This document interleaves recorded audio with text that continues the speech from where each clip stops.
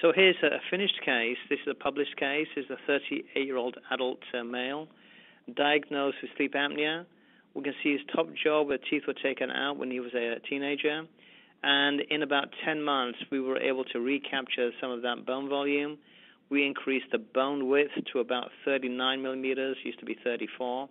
So that bone is regrowing, it's redeveloping. Here he is before he started treatment, and here he is at the end. The spaces between the teeth have been covered with veneers.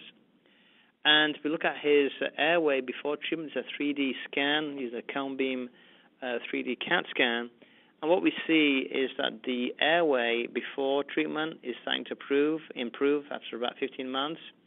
Here's the same patient. We reconstructed his airway in 3D. We can see it got a lot bigger. Looking from the front, we can see that the airway was constricted and narrow. And then after treatment, it's broader, it's wider. And if we do a sleep test on this patient, before treatment, he had moderate sleep apnea. He had 24 events each hour.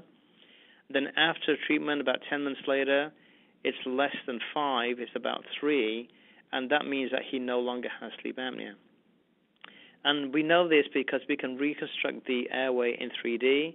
We can measure the bone volume, the airway volume, and what we find in these patients is the airway volume increases, and as the airway volume increases, that allows the sleep apnea to decrease, and in most cases it actually goes away.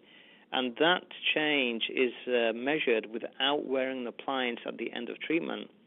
So it's kind of interesting that we start wearing an appliance, we get the development to proceed, and by the end of treatment, we want to get to the stage, ideally, where you no longer need to wear the appliance.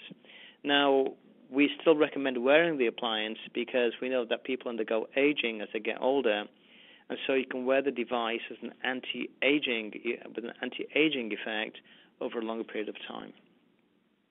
So that's the same patient, and his teeth have been crowned, or veneers have been added at the end to cover up the spaces. But, he doesn't look too bad. Look at his head posture. See his head is kind of tilted backwards here, and it's straightening up. His facial features have improved, and here's a healthier and happier guy. And this is what we mean by enhanced craniofacial homeostasis.